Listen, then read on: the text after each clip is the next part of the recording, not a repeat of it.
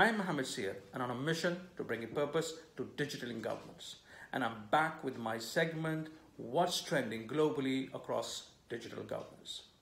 Today, I will share information on quantum computing. Many governments around the world are keeping a close eye on quantum computing because it is quickly becoming a reality. Access to quantum computing will significantly improve effectiveness and efficiency of their operation processes, and therefore many look forward to its significant benefits. The truth is that there are billions of dollars being poured into quantum technology research and development by governments and companies on a global scale, led by organizations like Google, Microsoft, and Intel, who seek to dominate this space.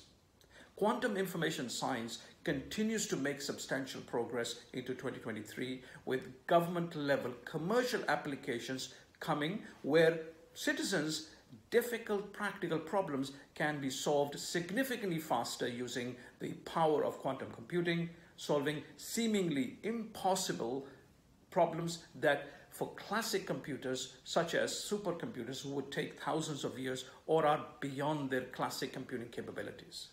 So there is a race now for quantum computing adoption in governments at all levels. That's all for now. I'll be back next week with information on another trend.